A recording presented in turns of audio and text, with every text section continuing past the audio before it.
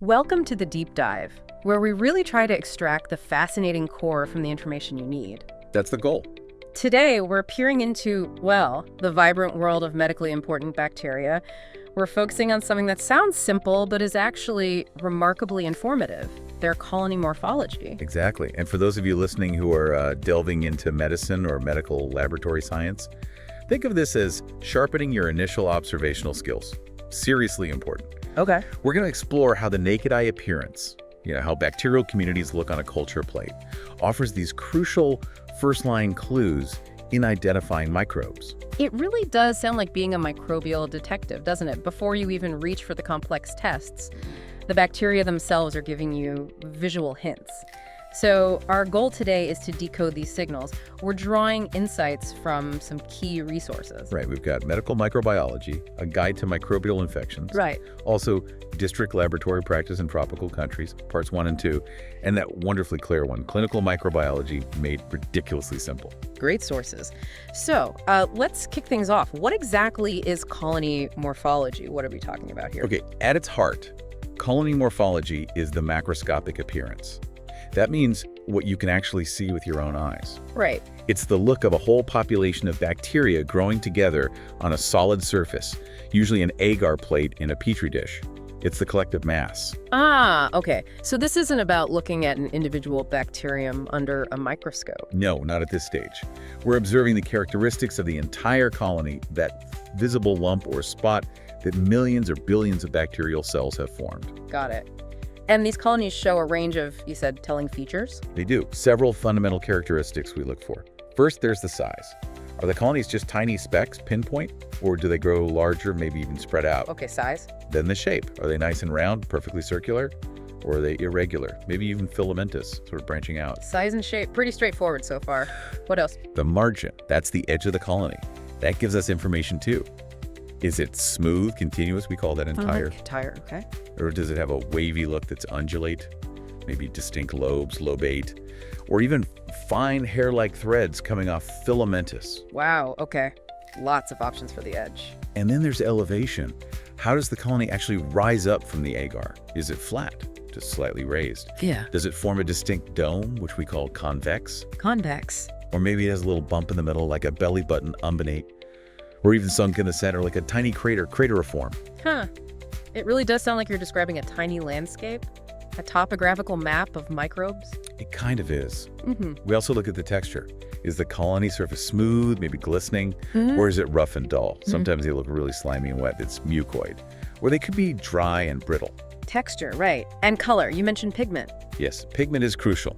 Does the colony have an inherent color? Some bacteria naturally produce pigments, staining their colonies yellow, red, green, you name it.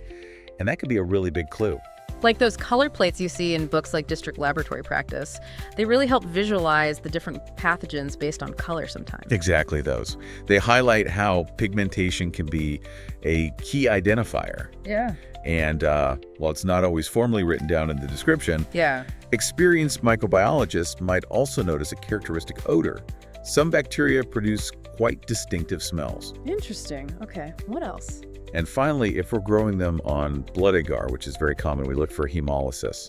That's their ability to break down red blood cells. Ah, yes. Alpha, beta, and gamma hemolysis, the different ways they affect the red blood cells. Correct. Alpha is partial lysis, often looks greenish. Beta is complete clearing, a clear zone around the colony. And gamma means no hemolysis at all. So let's connect that. Imagine you do a gram stain, you see gram-positive cocci, then you grow them on blood agar. Right. And you see that clear halo, that beta hemolysis around the colonies. What does that suggest? Well, a prime suspect would immediately be Streptococcus pyogenes, the bug that causes strep throat. That combination of gram stain and beta hemolysis is a classic pointer, often shown in diagrams like in plate 25 of District Laboratory Practice, for instance. Okay, so we're building this visual profile. It makes sense. But why is this initial look, this colony morphology assessment, so critical in the clinical lab? Why not just jump straight to the fancier tests? Because observing colony morphology is often the very first step. It's rapid, it's cost-effective, and it acts like an immediate sorting mechanism. It lets the lab professionals quickly narrow down the huge range of possibilities.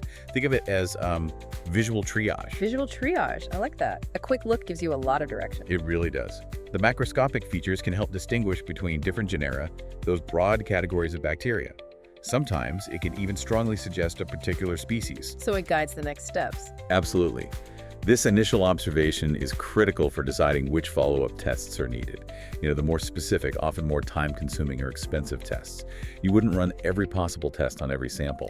Morphology helps you focus your efforts intelligently. That makes perfect sense. Lab efficiency is key. Yeah. So let's get into some specific examples. You mentioned size. How variable is that? Size can be quite variable, yeah. It can even depend on the growth medium and how long you incubate it. But just as a general guide, say, after overnight incubation on MacConkey agar. Okay. E. coli colonies are typically pretty small, maybe 0.1 to 0.5 millimeters across. Other bacteria, same conditions, might form much larger colonies, maybe spreading out more. We use terms like pinpoint, small, medium, large to describe these differences. Right. And shape.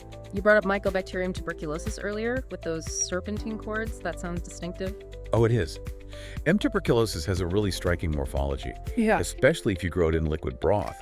Like you see in figures in medical microbiology, they often form these tightly wound, rope-like clumps, serpentine cords. Wow. And it's not just a random look. It's directly tied to the waxy mycolic acids in their cell walls, which makes them stick together like that. Serpentine cords. So the appearance is linked directly to the cell structure. Fascinating. What about margin and elevation? Are there specific bugs known for, say, a wavy edge or a dome shape? Well, maybe less definitively diagnostic just on their own compared to something like Pigment or Hemolysis. But the margin and elevation definitely add to the overall picture. They help differentiate bacteria that might otherwise look similar. Okay. For instance, one species might typically have a smooth entire margin, while a related one might usually be more irregular or lobate. Same with elevation, flat versus raised versus convex. It's another piece of visual data. Texture and pigment seem like they could be really obvious differentiators sometimes. They certainly can be. Some bacteria produce a lot of capsule material, this slimy outer layer, Right. which makes the colonies look smooth, glistening, really mucoid. Others might have a drier surface, so the colony looks rougher, maybe matte. And pigment production, yeah, that's often the big clue. Many colonies are just whitish or cream-colored. But some species make these really vibrant pigments, yellows, reds, greens, even purples or blacks sometimes. That can be a strong pointer. You mentioned MacConkey agar earlier. How does the specific type of agar plate influence what you see and help identify the bacteria? That's a really key point. We use selective and differential media for exactly this reason. They're designed cleverly. How so? Well, selective means they encourage certain bacteria to grow while inhibiting others. Differential means they allow us to visually distinguish between the bacteria that do grow, usually based on their metabolism, how they break down nutrients in the agar. And this often shows up in their colony appearance. So the plate itself acts like a filter and a visual test strip. Exactly. Take MacConkey agar again. It has lactose, the sugar, and a pH indicator dye. Now, Enterobacteriaceae like E. coli, Enterobacter, Klebsiella, they can ferment lactose. Okay. When they do, they produce acid. This acid changes the pH indicator in the agar, making their colonies turn pink or red. But bacteria like Salmonella, Shigella, Proteus, they can't ferment lactose. So they grow, but their colonies stay colorless or maybe pale yellow. It's a really clear visual split, super helpful for looking at gut bacteria or stool samples. Yeah, that's a fantastic visual shortcut. What about mannitol salt agar? I remember that being important for staph. Yes, exactly. Mannitol salt agar, or MSA, it's selective because it has a really high salt concentration. Right. Most bacteria can't handle that much salt, but Staphylococcus species usually can. Yeah. Then it's differential because it contains mannitol, a type of sugar alcohol, and again, a pH indicator. And Staph aureus uses the mannitol. Staphylococcus aureus ferments mannitol, produces acid, and turns the indicator yellow around its colonies. Most other staph species that might grow don't ferment mannitol, so the agar stays pink.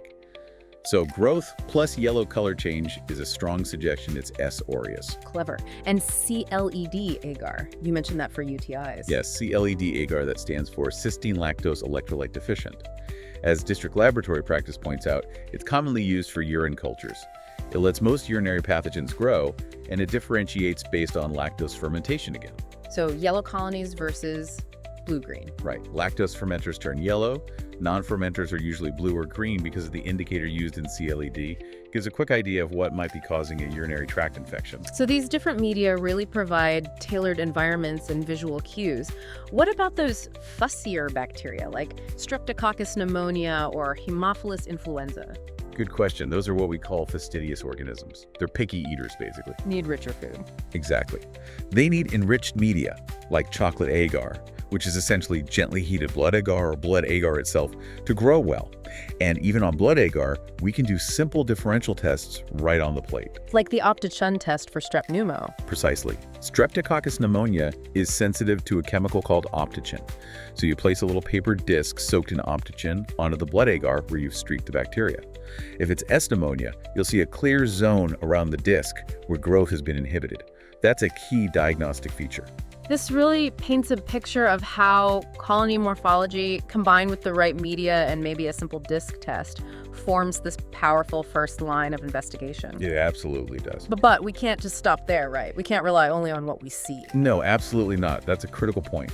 While colony morphology gives us invaluable initial clues, narrows things down, it's rarely enough for a definitive final ID on its own. Why not? Because different species, sometimes even different genera, can occasionally look surprisingly similar on the plate. There can be overlaps and ambiguities. So appearances can be deceiving, even in the microbial world. They definitely can be. Yeah. You almost always need further confirmatory tests. Things like biochemical tests, seeing what sugars they ferment, what enzymes they produce. Okay. Or a serological test looking for specific antigens on their surface.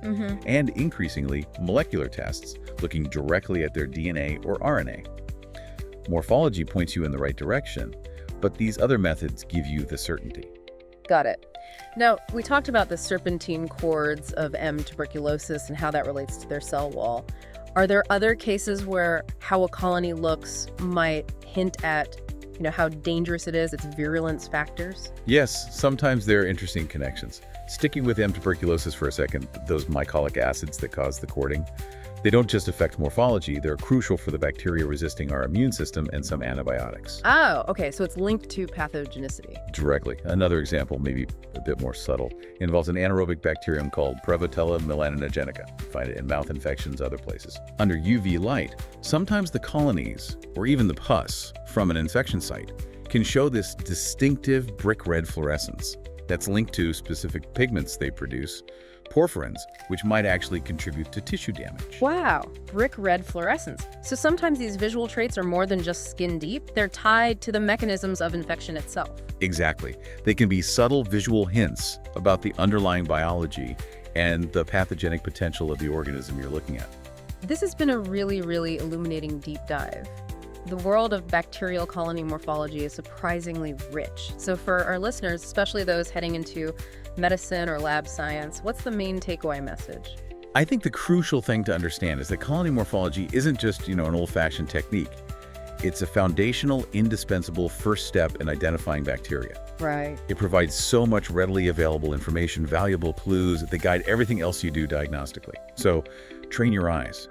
Really learn to observe these seemingly simple visual characteristics. They can tell you a remarkable amount. Absolutely, and I think you really get those aha moments when you see a particular colony type and it just clicks with what you know about a certain pathogen. It solidifies the learning, but as you stressed, always remember it's just one piece of the puzzle. Precisely. It needs to be integrated with other lab techniques, biochemical, serological, molecular, to get that accurate, reliable final diagnosis. Couldn't agree more. So on that note, here's a final thought for you all to ponder. Given the absolutely immense diversity out there in the bacterial kingdom, what other subtle visual cues, things maybe not even in the standard textbooks, might really experienced microbiologists be using, maybe even subconsciously in their initial assessments? It's a whole universe down there. It really is. And we hope this deep dive into colony morphology, crafted especially for you, the students at Aladdin Creations, has given you a clear, engaging, and hopefully insightful look at this essential microbiological principle. Until our next exploration, keep observing.